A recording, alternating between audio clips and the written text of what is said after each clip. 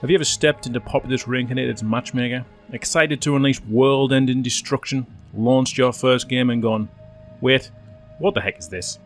Has confusion gripped you as you notice that priests are gone, vehicles have been abolished, and the shaman's magical capabilities are half of what you know them to be?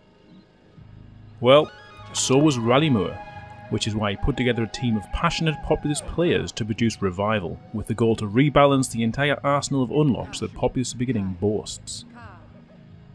Revival takes the known issues of certain elements of Populous Beginning and attempts to rebalance them using the powerful scripting language of Lua. It is a carefully crafted masterpiece that constantly receives balance patches and updates based on the feedback of the community that plays it, and I'm going to walk you through all of them in this video. So sit back in your chair and listen to the hard work my team and I have developed specifically for your Populous pleasure. The buffing spells of Invisibility, Magical Shield and Bloodlust are now unique buffs. What this means is you can only have one on a group of troops at a time.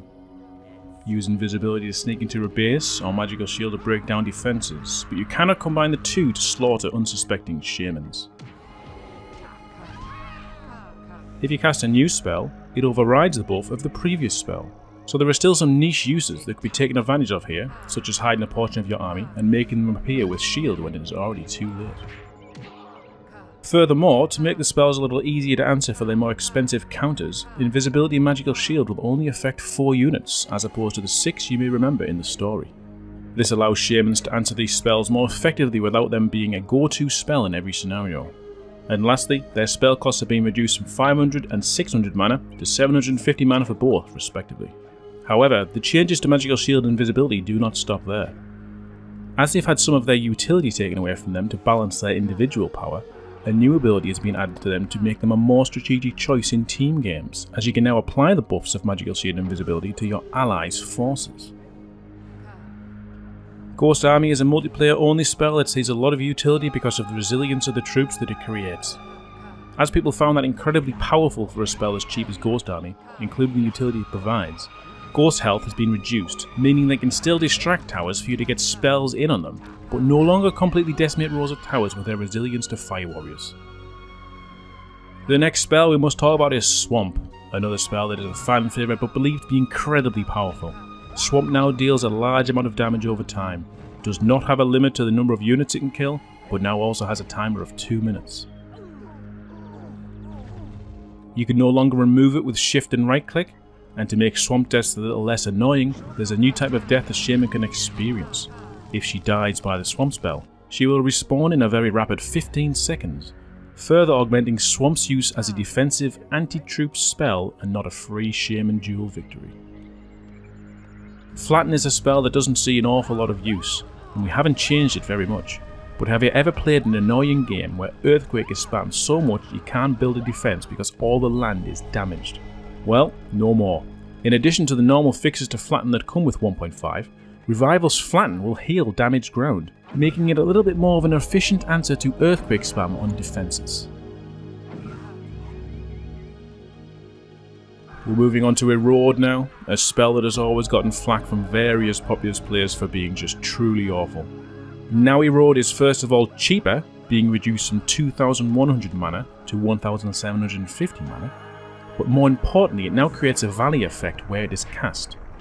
This makes the spell infinitely more effective in the middle of a base that has no nearby coastlines, and the Earthquake and Erode combination is now an even more impressive sight to behold in Revival. Segueing into the change you're either going to love or hate, Earthquake has been nerfed.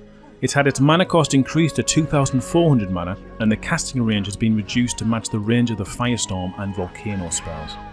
It was important for the Revival team to not take away Earthquake's viability, so the main functions of the spell remain the same. However, we wanted to make Earthquake one of the many possible options as opposed to the only strategic option. Angel of Death is a spell that is either very powerful or very weak. We as a team felt we needed to make a couple of changes to Angel of Death that affect the situations in which it is good.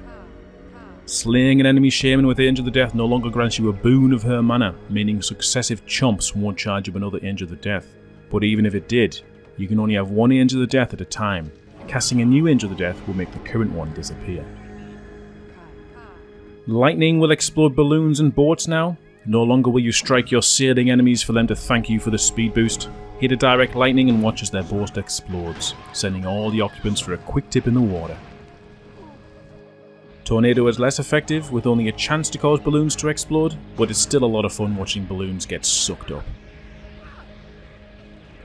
The last spell change is a new spell. In the slot where the guest spell would usually be, you can add 2 charges of Hill for a cast of 1600. Don't sleep on Hill.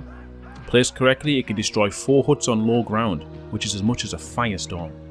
It's actually a particularly potent offensive spell and creates some interesting situations for players to experiment with. Moving away from spells now, there are 3 changes to the Shaman that we must discuss.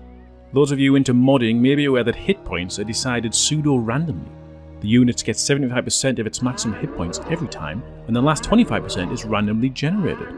Why should you care? Well, because this would cause a situation in which a Shaman could tank a little bit less Fire Warrior damage than normal, leading to her demise. We fixed this so the amount of Fire Warrior shots are now consistent. With her abilities to cast unimaginable destruction, a Shaman in a vehicle is an absolute menace to contain and is one of the big reasons vehicles are turned off. Well, the Shaman can no longer cast while she's in a vehicle, meaning she has to leave to be able to wreak her havoc, giving her an opportunity to be killed in her assault. Lastly, like her troops, if a Shaman inside a vehicle is tagged by Swarm, she too will be forced to evacuate, just like when she's in a tower. Have no fear, a normal standing Shaman is still immune to Swarm. Since we're talking about vehicles, there is one balance to vehicles that again makes them more utility focused than an outright win condition.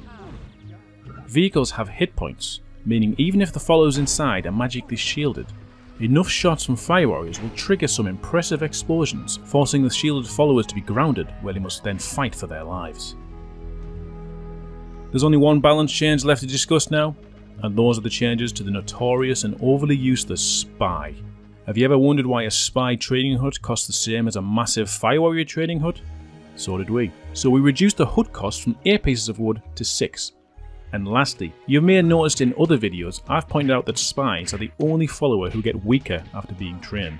We did not like that, so Spies are now equal to Braves in terms of their hit points, allowing them to at least have something of a chance when they're busted.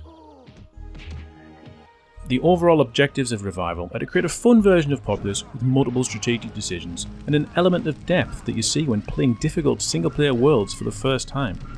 We wanted to capture that magic of having unlimited power at your fingertips.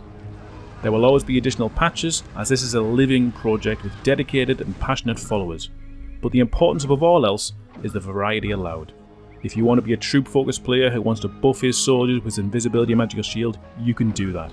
If you want to continue to let your Shaman do the heavy lifting, you can. There are now multiple paths to victory and multiple styles of gameplay that are allowed to flourish. So come, give Revival a try and discover just what kind of Shaman you are.